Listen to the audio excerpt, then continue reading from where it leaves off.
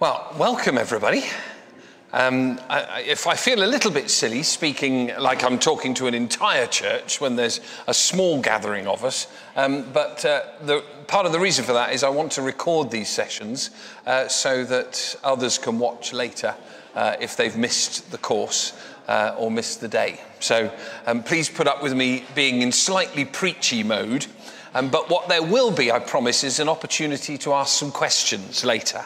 But I'm going to speak for a little while about this important topic of God and Jesus. I'm going to be asking us to think about how do we know what we think we know about God? Where have those ideas come from? And crucially, what does Jesus have to tell us about God and who God is? Yeah? So does that sound interesting? Reasonably? Yeah? We've got to see if we keep Madder awake on the front row.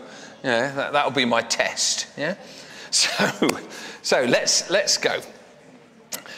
And the first thing to say is that what we think we know about God has a very, very long history. I'm going to put up this slide, which gives you just a sense of how human society has evolved over the centuries. And you can see that the earliest time we can say with any certainty that human beings started to think about themselves in relation to the world and perhaps in relation to God goes right back to 10,000 years ago and before. There's a famous archaeological site in Turkey called Göbekli Tepe, for example, which shows that human beings 10,000 years ago were thinking about gods and thinking about what was above them and around them and what forces might be in control of their lives. This is a very old tradition to think about God.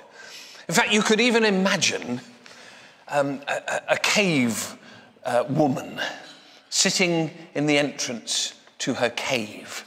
And you can imagine that perhaps she had a little tree, a little, I don't know, apple tree growing outside her cave.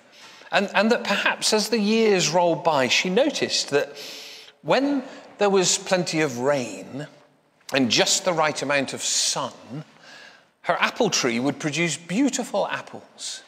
But in the years when it was dry and there was no sun and there was a drought, the apple tree didn't produce fruit.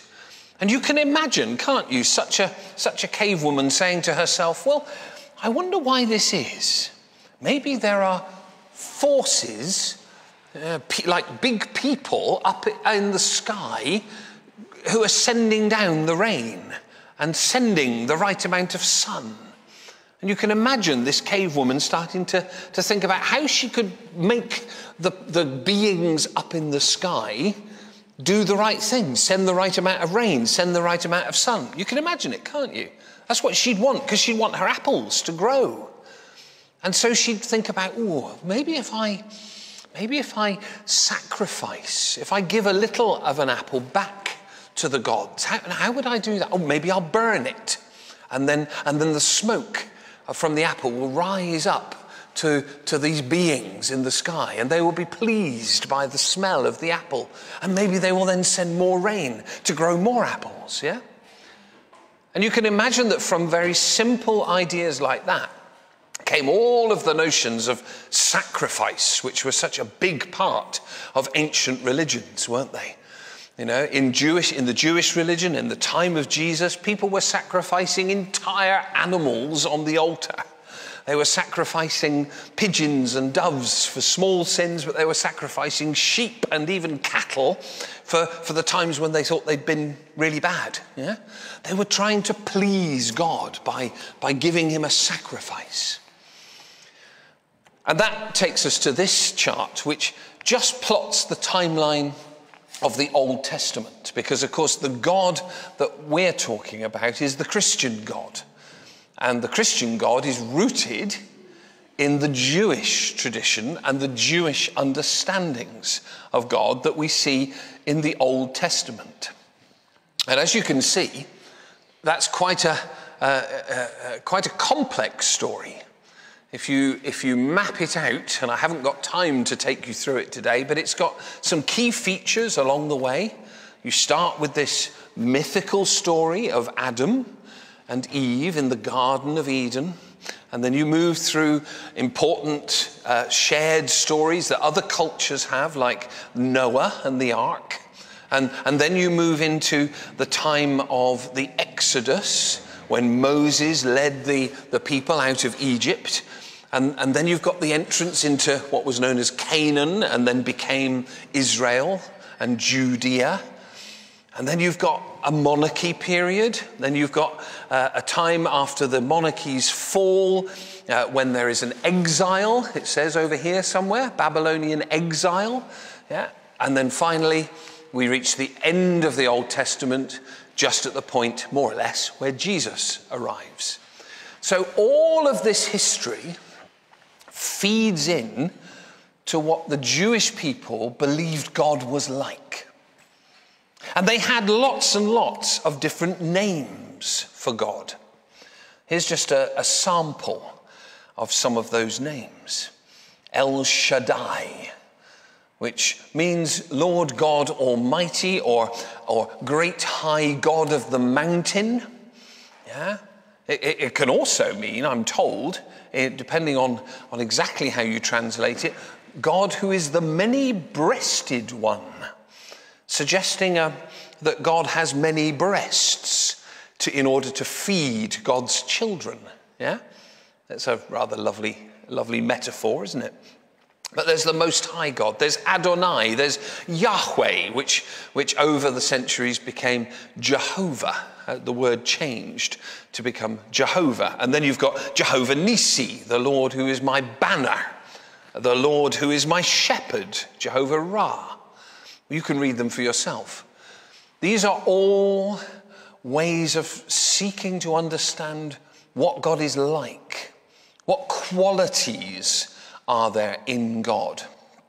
And so the people of God are testifying when they say, for example, Jehovah Ra, the Lord is my shepherd. They're saying, I know that God is with me. And I know that when life has been difficult, I have felt God walking alongside me and leading me like a shepherd would lead their sheep. Yeah? The Lord will provide. Jehovah Jireh is presumably from those people who've felt God providing for them at times of crisis or need. Yeah. So this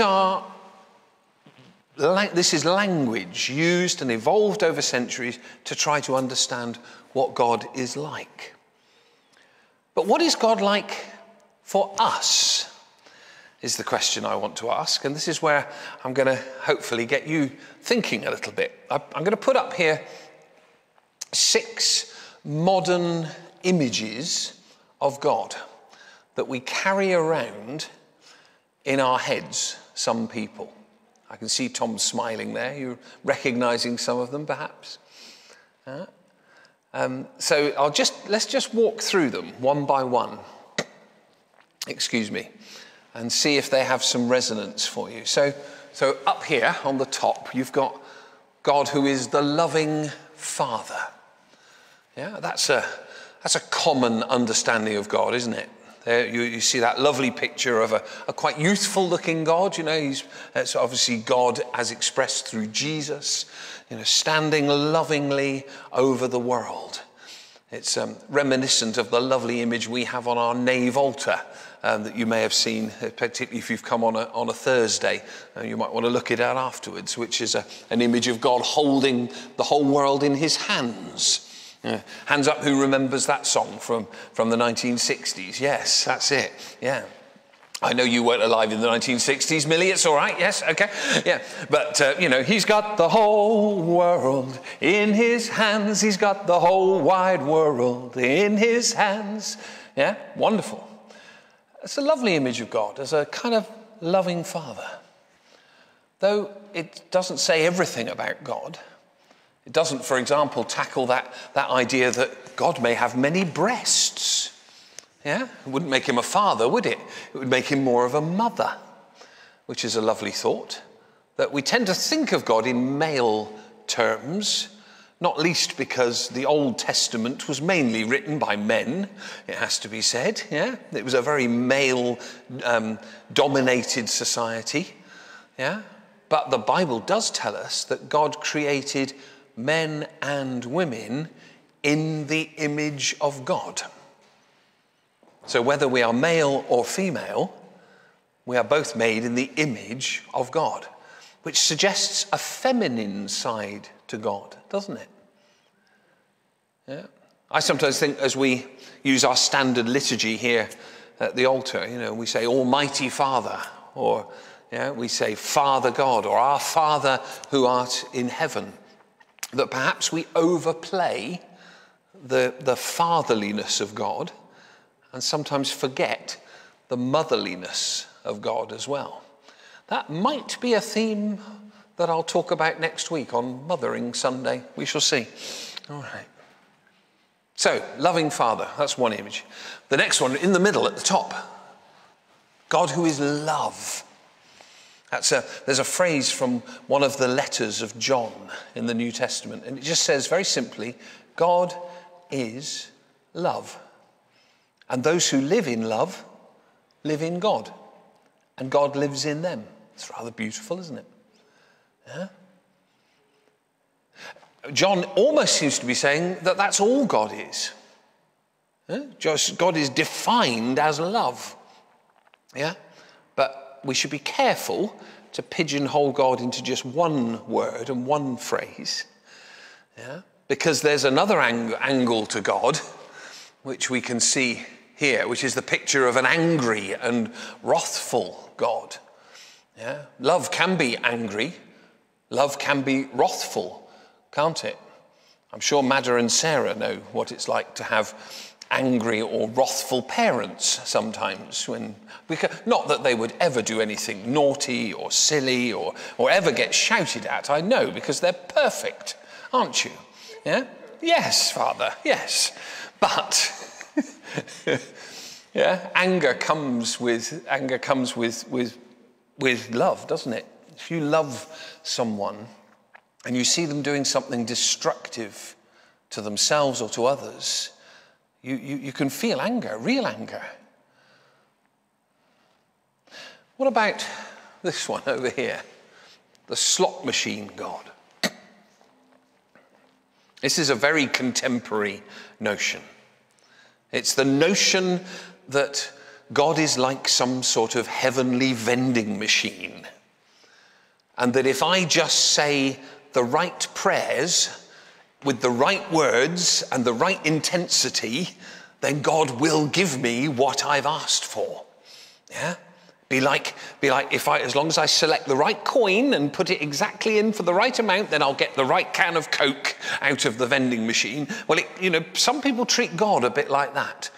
They say, if I just believe, then God will give me a Rolls Royce. He will just give me my own private yacht and a desert island to live on. Yeah, please, God. Yeah. But God isn't a slot machine God, is he? When we ask for things, we're told to ask in the name of Jesus. And that's a phrase that doesn't have the resonance that it used to have. To people at Jesus' time, when you do something in the name of someone else, it means that you do it in their way, in their style, according to their understandings, according to their preferences. Yeah? So if I pray in the name of Jesus, take a silly example. Yeah? If I pray in the name of Jesus that the ceiling of this church might fly off, yeah, it's not going to happen, is it? Because I don't believe that that's what Jesus wants for the roof to fly off. Yeah, that's not within his will. When we pray in the name of someone, we think about what it is they would want in this situation. We attempt to harmonize our will to theirs and make our prayers in that spirit. Yeah? So it's not a slot machine God that we serve. That can link to this idea of a sort of Santa Claus God as well. People confuse God and Santa Claus sometimes, because Santa Claus is this figure who rewards the good and punishes the evil, don't they? Are you naughty or nice? Yeah? Are you, Madda, you can answer me this, are you going to be on Santa's naughty list or his nice list when it comes to Christmas? You're going to be on the nice list, are you? Yeah, okay. We shall see. Yeah, we shall see. We shall consult with the wider family and decide which one we shall put you on. Yeah? But it's a very sort of simple concept, isn't it, with Santa? He's either going to give you gifts or he's going to give you a piece of coal if you're either naughty or nice. Yeah? Again, a very simplistic idea that people sometimes think of for God as well. Actually, God's love for us is such that he doesn't want to give us anything bad. Certainly doesn't want to place us on a naughty list. Jesus said, if your son asks for a fish, would you give him a serpent? If your son asks for a loaf of bread, would you give him a stone? No. God wants to give us what our hearts desire when they are linked up with his desire. Yeah. And then finally, and this is perhaps my favorite, and I've used a quote from one of our hymns. Father, Lord of all creation, ground of being, life and love, height and depth beyond description, only life in you can prove. The main phrase that I love there is the ground of being. That God is the ground on which we stand. Without God, there can be nothing. He's the ground on which we stand physically, because God brings everything into being. But he's also the ground on which we stand spiritually. Yeah? He gives us a firm foundation on which to stand.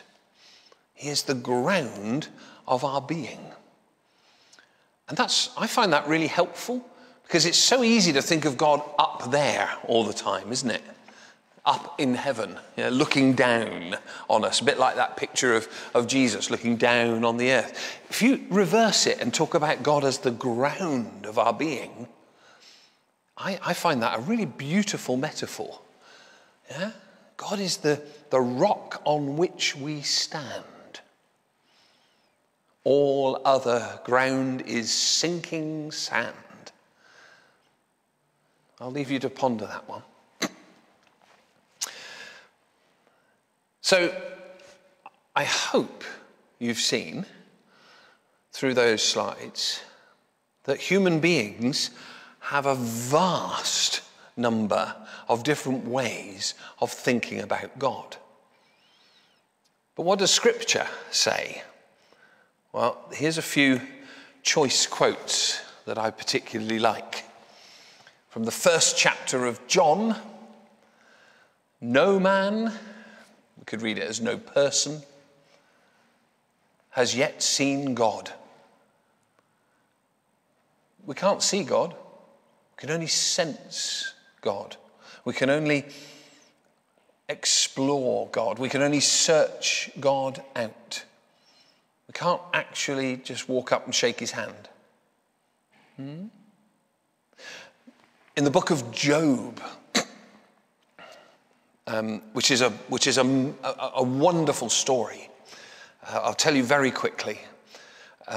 Job was a wealthy, successful man, and God was one day looking down from heaven and saying, "Oh, what a splendid fellow he is. Look how he worships me. And everything's going well in his life. Oh, splendid fellow. And according to this story, it's a myth, obviously. It's a kind of a fairy story. But according to this story, Satan comes wandering by. And God says to Satan, oh, look at my servant Job. What a wonderful man he is. And Satan says, well, I don't think he'd be quite so worshipy if he didn't have all that lovely property and that lovely house and that lovely wife and all those lovely children. He'd hate you then, wouldn't he? And God says, no. Sure, he would be fine. Well, Satan says, well, let me take it all away from him then, and we'll see what happens. So they have a little bet. They have a wager, God and Satan, in this mythological story. And Satan takes away Job's possessions and kills his wife and his children, and he gives him a disease, so that his body is wasting away with leprosy. And much of the rest of Job is the story of Job trying to get his head round what is God allowed to be done to him. And as part of the arguments that go to and fro between Job and his friends, and then ultimately towards the end of the book, Job and God says, can you discover the depths of God? Can you discover the limits of the Almighty? In other words, your tiny little brain is not capable of comprehending the limits, the depths, the heights of God. That's kind of makes you feel a bit humble, doesn't it, to think like that? There was a philosopher called Schumacher who said, we can think of life in terms of orders of life. We have inanimate life, rocks and so forth. A rock doesn't know anything about what's happening to itself, does it? It doesn't know if it's being walked on or eroded. Yeah? But from that rock comes soil and then eventually plants. Now plants do have a little bit of awareness of what's going on because they react to things. They react to the sun shining. They grow, don't they? Or they react to not being enough rain. We're back to our apple tree and our cave woman, aren't we? Yeah? But they have some awareness of things that are greater than them. If a dog walks through the grass and squashes the grass has to respond to that. It doesn't understand what a dog is. It doesn't understand that it's just been trodden on.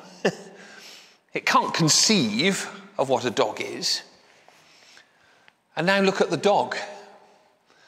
When a dog looks at a human being, do you think the dog understands what it is to be human?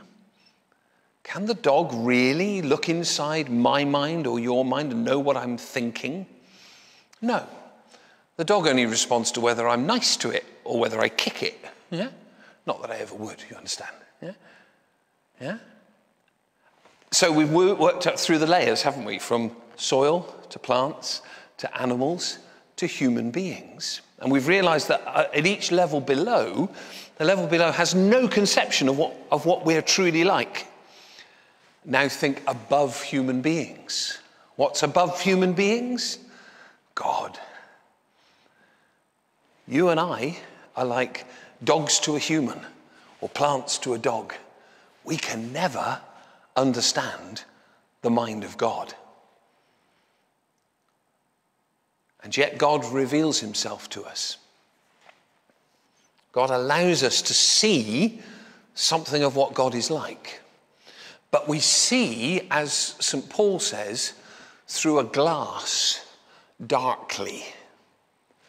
Remember, in the time that Paul was writing, glass was opaque. We didn't have pure, clear glass like our modern glass.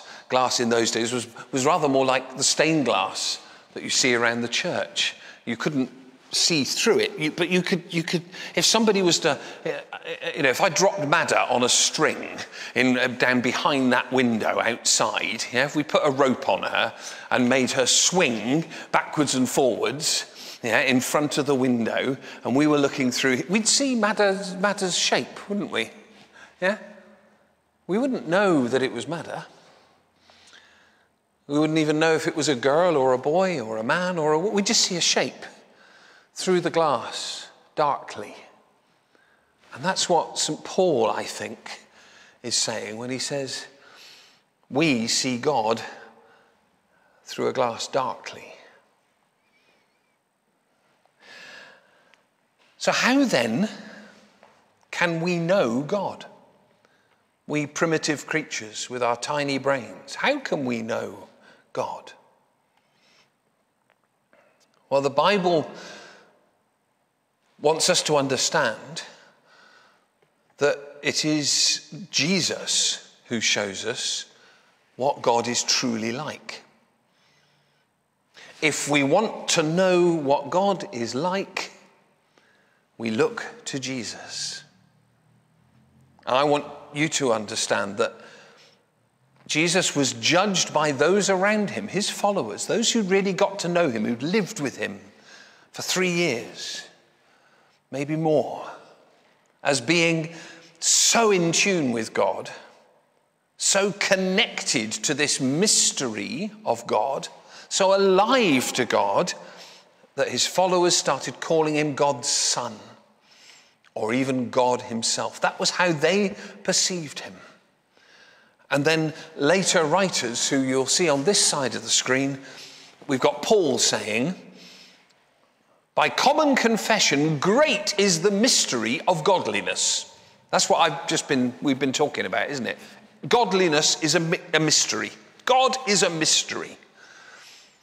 By common confession, meaning everybody agrees, God is a mystery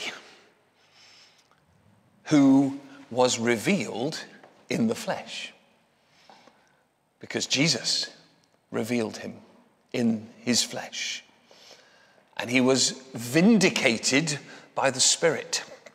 The Spirit appeared during Jesus' ministry, didn't he? When he was baptized, and at other key points like on the Mount of Transfiguration, proving, if you like, vindicating that Jesus' understanding of God should be listened to, as the Spirit is said to have said on Jesus' baptism, Jesus on the Transfiguration, this is my Son, listen to him. He was seen by angels, proclaimed among the nations, believed on in the world, and then taken up in glory. Paul is saying to Timothy, if you want to know what God is like, look to Jesus. He then goes on to his letter to the Colossians. Jesus is the image of the invisible God. God is invisible, but Jesus offers us an image of him. If we want to know what God is like, look to Jesus. And then Jesus himself is quoted by John in chapter 10 when he says, I and the Father are one. We are so united to each other that you could call us one. What does this mean? Well, it means that when we look to Jesus, we see what God is like. We see how God would respond to the situations that life throws at us. We see that God is loving and healing. That's what Jesus did, wasn't he? He went about healing and offering compassion, like he did to the woman caught in adultery that everyone wanted to stone. Jesus gave her compassion and said, I'm not going to condemn you. Just go and don't sin anymore. Yeah. He was giving. He gave of himself completely. Yeah. So it's about God. It's about that loving compassion that Jesus reveals. So we have come to know and believe the love that God has for us through Jesus. We've come to know that God is love. And whoever abides in love abides in God. And God abides, lives, that means, in him. But also, let's not forget that there is something in Jesus that tells us that God can sometimes be a bit angry, or perhaps just passionately concerned about human sinfulness. This line at the bottom of the screen says, when people ask that question, what would Jesus do? Never forget that chasing sinners out of a temple with a whip in your hand is not out of the question. It's one of the things Jesus did, yeah? Yeah, there's a danger, isn't there, that we make Jesus too soft and too cuddly and too, we focus on that sense of love and forgiveness and compassion, and we forget that there are consequences to acting in sinful ways as well. And Jesus is concerned by that, perhaps even made angry by it, when he sees human beings acting sinfully to each other. So if Jesus reveals God to us, why did he have to die? This is a vital question within Christianity.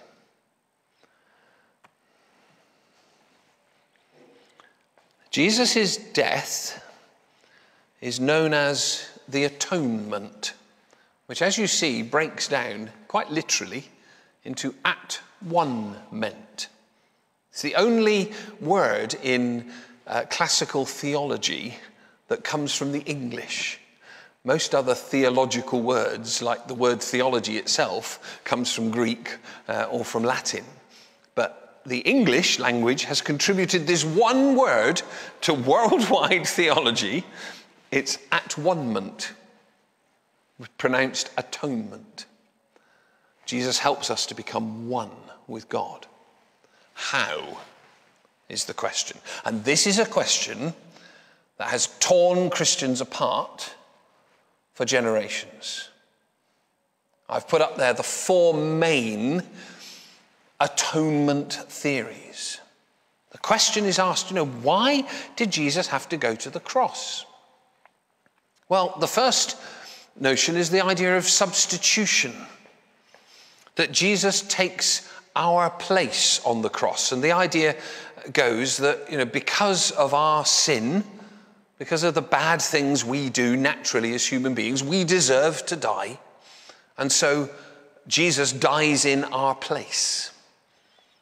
That God allows him to die in our place. And that idea goes even harder with some Christians who want to talk about penal substitution. In other words, that God, out of his wrathfulness against human sin, wants to punish human beings. There is punishment deserved for being evil and being horrible to each other. So Jesus takes the punishment, hence the word penal substitution. That's another idea. Now, that idea is not so popular with more progressive and liberal thinkers like me. I tend to think that it's an idea that falls down on its own logic. If Jesus is God, why does God need to punish himself in order to then be merciful and loving towards you and me? It kind of doesn't make sense. One famous evangelical who then became more of a liberal in this country, Steve Chalke, said that it almost makes God sound a bit like a cosmic child abuser. Yeah? That he would punish his son in order to deal with the sins of everybody else. Yeah? Doesn't kind of make sense, does it? It'd be like Yasmin punishing Madda for the sake of all the other children at the school. Yeah? Doesn't kind of compute. So there's a third idea here, ransom theory. This is the theory that because we sin, we belong to the devil. Yeah? We are the devil's children because we sin. This is the idea. And that by going to the cross, Jesus gives his life as a ransom to the devil. He pays the devil with his life so that we can be freed by the devil. Wow, this is, again, problematic to liberal, progressive Christians like me. For one thing, I'm not sure that I like the idea of a devil at all. I'm not sure that I can cope theologically with the idea that a loving God who creates the entire universe and pours out his life for us and loves us so much that he sends his son to live amongst us should also allow a devil in the world to go around taking us all back again. Again, it would be like Yasmin inviting an axe murderer to come and live in the house with her children. You wouldn't do that, would you, Yasmin? No. So why would God do that? Why would God allow a devil? If God is all-powerful and can wink us into existence and out of existence with a thought, why would God allow a devil? So to me, it doesn't make much sense. But I need to teach it to you. Yeah? The theory is there. You are at liberty to believe it. All of this is a mystery. If you wish, you can believe that Jesus took your sins and he paid a price for them, either to God, penal substitution, or to the devil, ransom. Or you might want to think in different ways about, for example, the idea of Jesus' death being a grand, powerful, and moral example to us. First of all, that Jesus shows us, by dying for us, that true kingdom life demands everything, demands my soul, my life, my all, as one of the hymns says. So Jesus doesn't just stand in the marketplace and say, if you want to follow God, you've got to be prepared to give everything. He actually does it himself. It's a question of Jesus not saying, do what I say, but do what I do. Jesus shows us the limits and the length that he will go to teach us what God is like and how we should live with each other. So what we're left with, and I am coming to an end here, and then there's space for questions, I promise. What we're left here is two competing but potentially complementary ideas about what it means to believe in God. I'm going to read these through, and then I'll try to unpack them a bit, because I know you'll be reading while I'm talking, so we might as well read and talk at the same time, right? So let's read them through. So on the one hand, you've got the notion of personal faith. This is probably the one most people are most familiar with, personal faith. Personal faith is that our personal sin that we've inherited through original sin, another old doctrine of the church, or things that we've done personally in our lives, creates a barrier between us and God.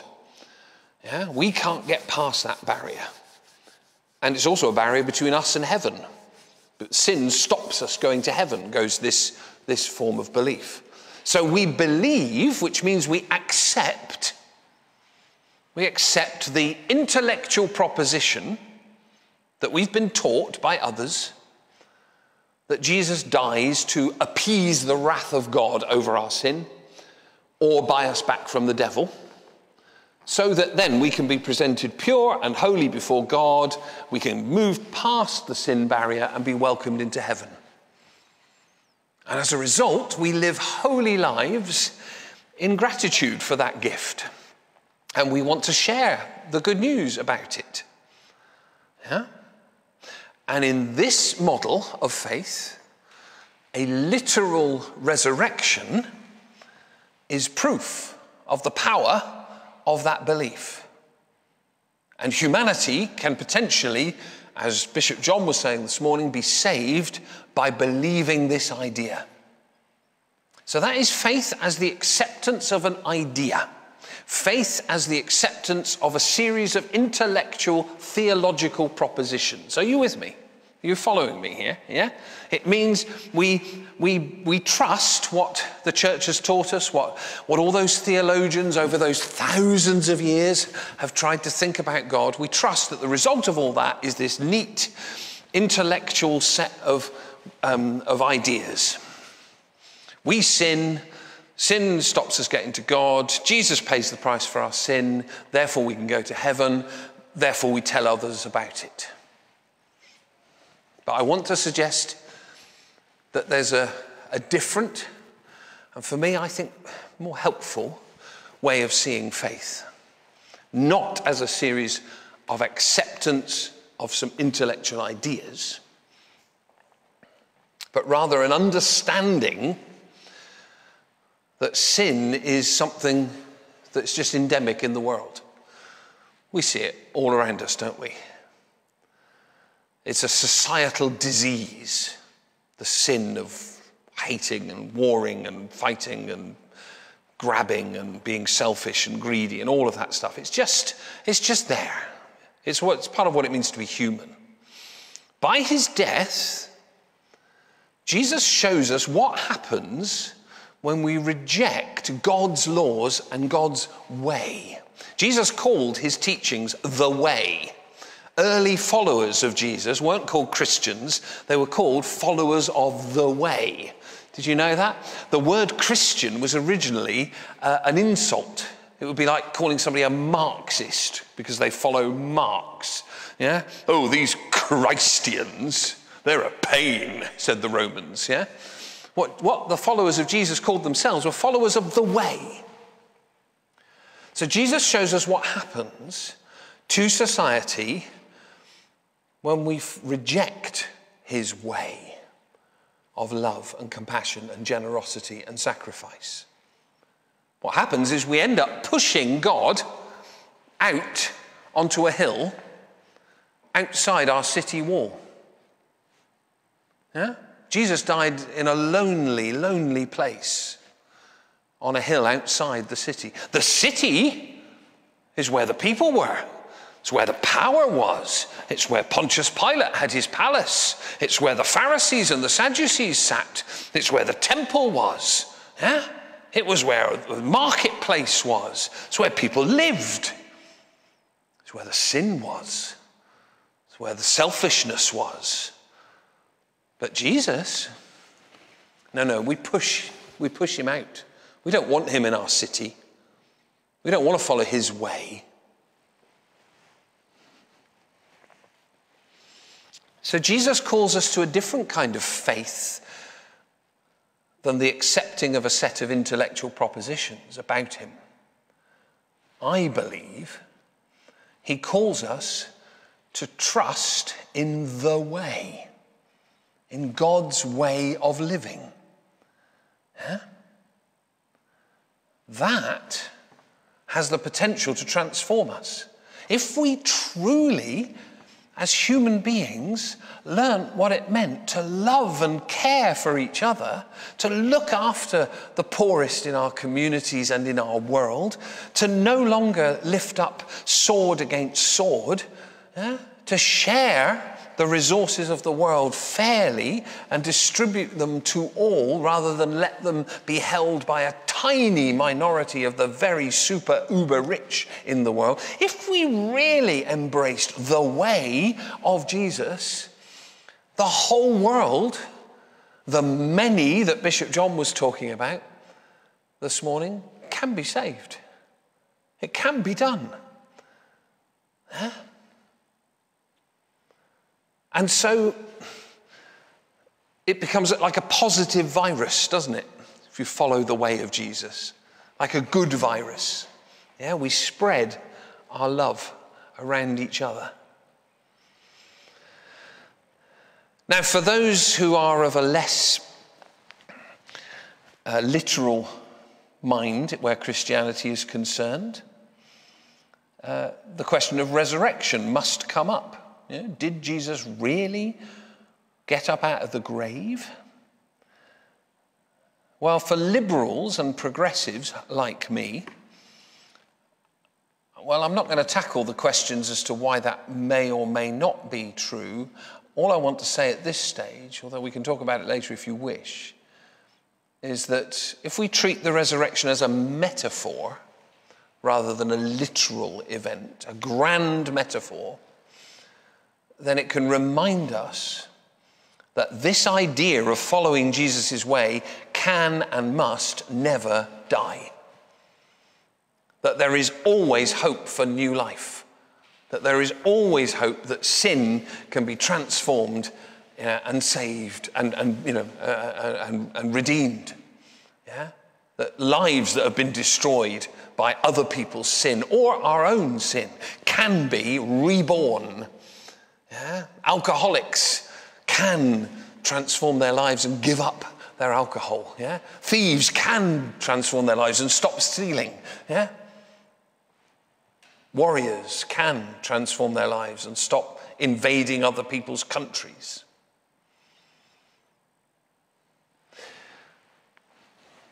I think I've probably said enough. I wanted you to understand, particularly those of you who want to be confirmed on Easter evening, the Saturday before, just before Easter. We don't call it Easter Saturday. I'm told that's the week after. certain members of more traditional churches get cross with me if I call it Easter Saturday. So it's the Saturday before Easter, the one between Good Friday and Easter. Yeah. I wanted you to understand that. I wanted you to understand the basic ideas of who God is. That God is a mystery that we'll never truly fathom. I want you to be suspicious of anyone who tells you they know what God is like in detail. Or even more than that, they know what God thinks about any subject. Yeah? I want you to be suspicious, for example, of people who say to you, God hates queer people. Yeah? How do they know? God is a mystery. Huh? Or I want you to be suspicious of somebody who says God doesn't approve of women priests. Why? How do you know? Has God spoken to you? Yeah? No, God is a mystery. You are like the dog that cannot fully understand what a human is like. I want you to understand the necessity of humility when we think about the things of God. Yeah? And to focus on what we do know. The core stuff. Yeah? The love of God that he so obviously demonstrates to us by sending his son to show us what he's like. Tempered with his anger, or at least concern for the sins of the world, but primarily rooted in love. Enough from me.